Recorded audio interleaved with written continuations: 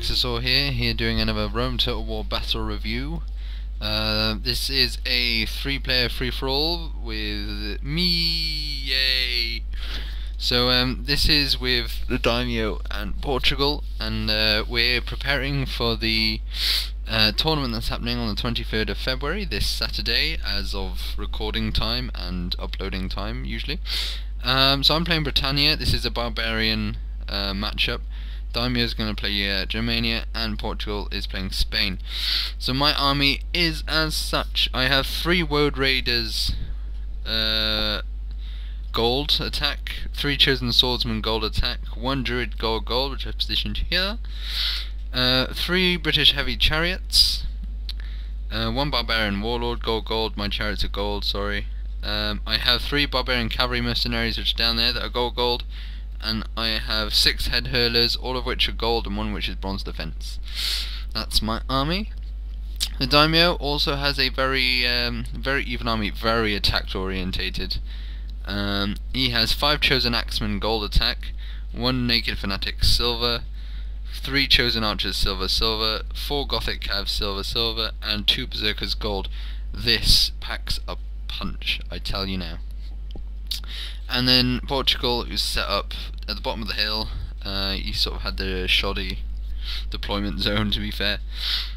He has 4 Bull Warriors, from what I remember, because I think he's basically just deployed that the same here.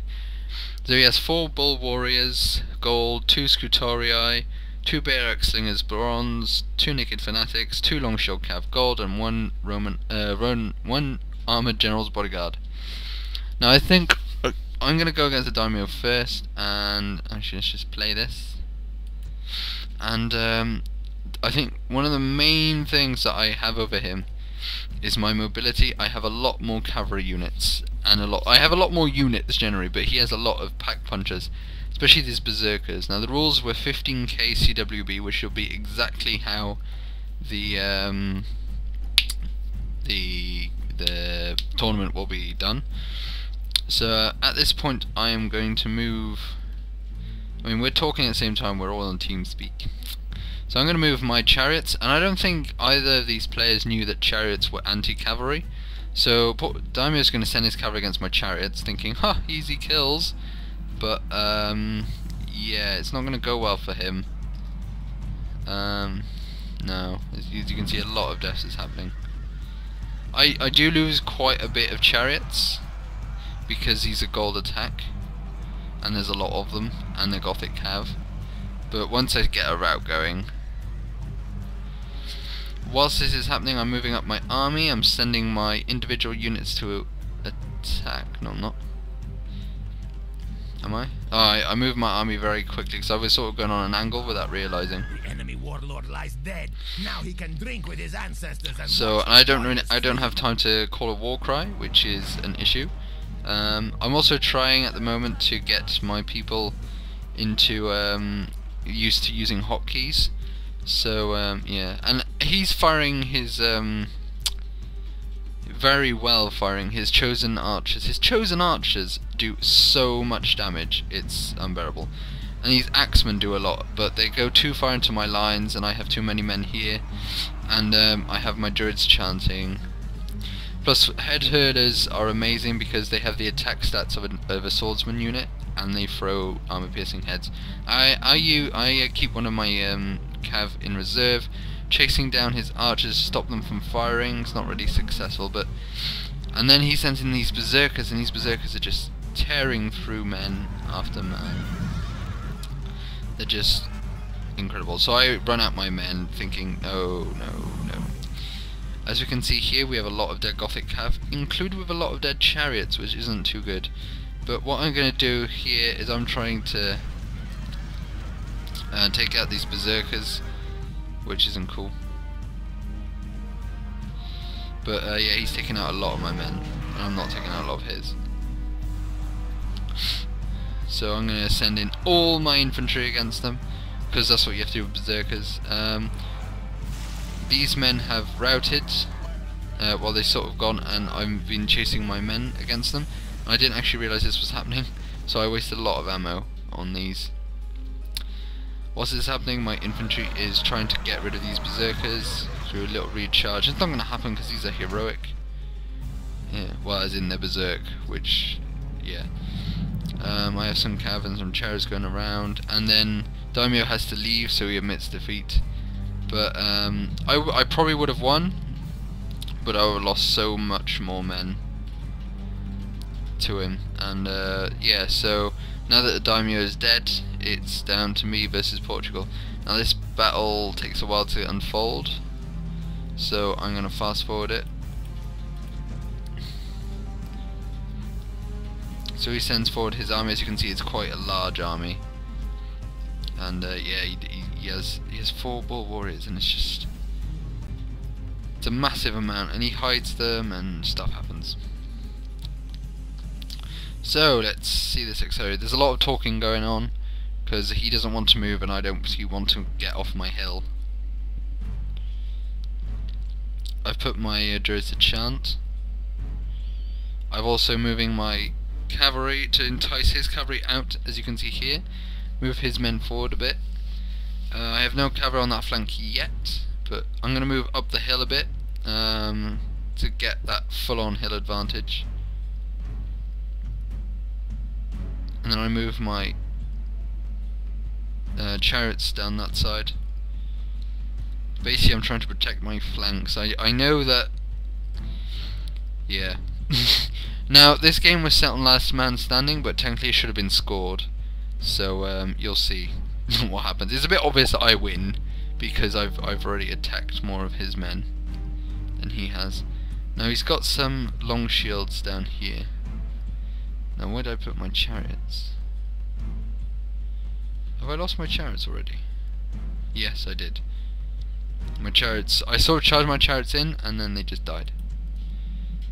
So right now what's going to happen is I'm enticing him to charge with my cavalry, and then I send in my British warlord and kill his, obviously as light cavalry, he's just going to get decimated.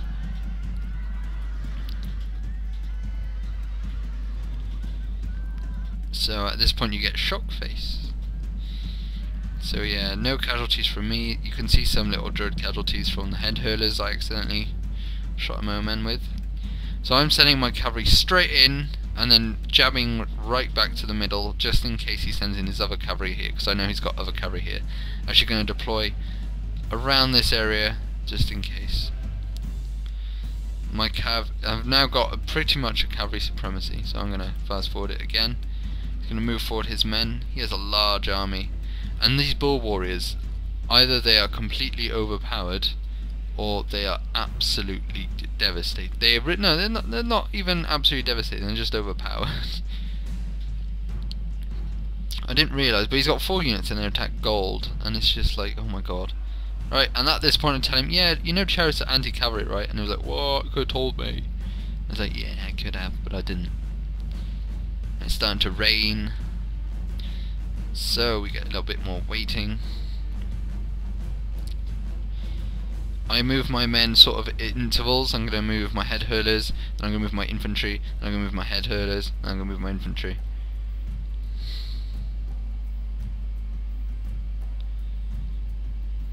As you can see. Move my druids. Get them to do a war cry. I'm moving my cavalry around the back, making sure he's probably seen me, but it's good to like keep him on his toes. This cavalry's here, and at this point his men has moved. He's moving his men to sort of form a box for. He's boxing me in basically. So yeah, that happens. Let me accelerate a bit more. He's also got his slingers are attacking my men and doing a tremendous amount of damage. Balearic slingers are incredible. And at the beginning he said, oh, Spain have no archers. It's like, yeah, but they have slingers which are much better. That's just debatable. It's all debatable. But yeah, it completely decimates these board warriors. So at this point I send in my men to charge. I've had enough of waiting around. So I do lose like all these, but I also take in a lot of peeler from these. Oh, these are board warriors. His Scrutario is somewhere here, I think. Yeah, and these are gonna send in the peeler, take down a lot of my men. and these flee automatically. One of my biggest things I need to do is try and kill his general, so I've sent in my cavalry down the rear, trying to killing his general. That's my biggest thing, because once his general's gone, his morale will shatter completely.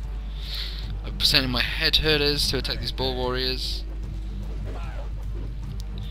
These Scrutarii are fleeing. But problem with head herders is, although they are incredibly devastating, they do have a very low ammunition. But I'm trying to attack his bull warriors because they have 2 hit points, which is just so much.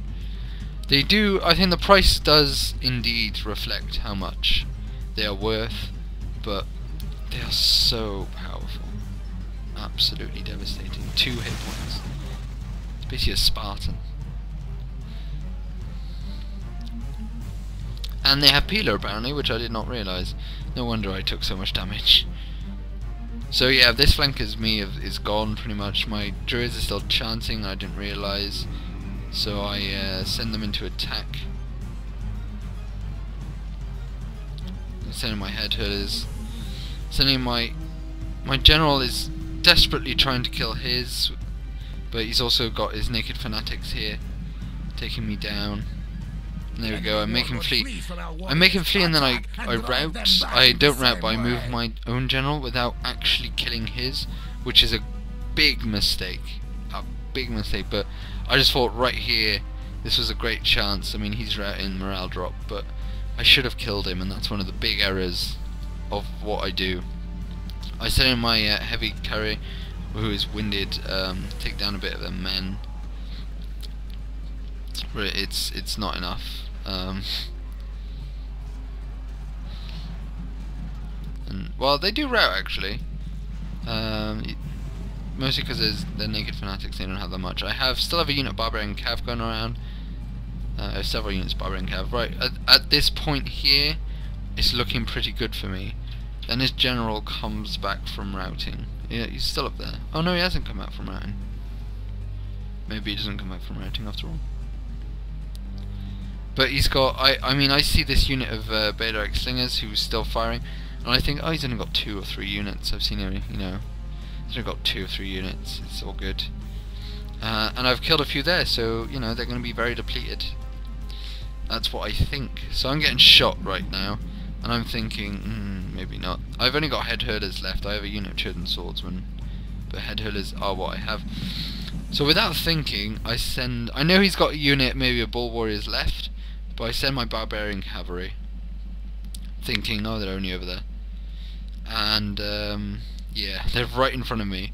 Bull warriors right in front of me. And then he's got more bull warriors who aren't depleted at all. You've got these full units bull warriors. Some Balearic Slingers still there, so I'm sending in these cav to attack them. I send in all my units against these. And then he's got even more bull warriors. There is only 29 of these, so these were depleted. I didn't realise that they came back from routing, or he had moved them without me realising. So very good use of hiding people. At this point I do another mistake. I charge the rear of these bull warriors with my warlord when I probably should have gone for the Balearic Slingers. These head herders are actually firing, which is good.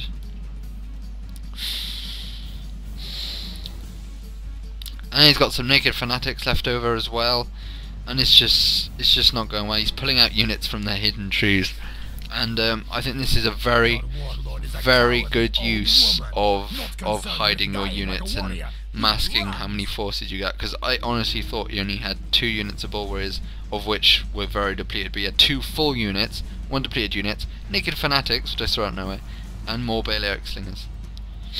Very good use of it. That said, if I had gone against Germany second, probably would get destroyed anyway. With the army I bought, I could not have gone with against 2 armies like these 2. The army they'd taken, despite being only playing online games, I mean, Portugal only played 2 Your online warriors games are on Rome running Total War. away. I They think are one on not Darth worthy Maul as to be well. called men. And but its army selection was so good for CWB, really good. As was Daimyo. His army selection was incredible. I think his only issue is that he went against me playing Britain. But anyway, yeah, good game. So although I lost because this was last man, I would have won through kills. But I think it was very, very close. The Portugal obviously killing a lot more of my men, but the Silent Daimyo, if he hadn't fled, if he hadn't had to go, he probably would have killed about 500, maybe 600 of my men with those berserkers, and I would just not have stood against Portugal as well as I did. So thanks for watching, guys. I hope you can join us on the 23rd of February, so this Saturday, for the tournament. It's open, it's free for all, it's 15k CWB, and the two winners of each match go through to the next round until we have an ultimate winner. So yeah, thanks for watching, guys, and stay tuned for more.